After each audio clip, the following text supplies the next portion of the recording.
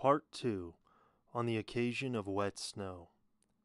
When from the darkness of delusion, with ardent words of persuasion, I drew your fallen soul to light, and, heart rent with profound torment, wringing your hands you cursed the vice that held you captive in its snares, when, punishing by recollection your conscience that had slept so long, you led me through the sordid tale of all the years before we met, and suddenly your face you covered, with utter shame and horror filled, venting your grief in bitter tears, revolted, shaken to your depths.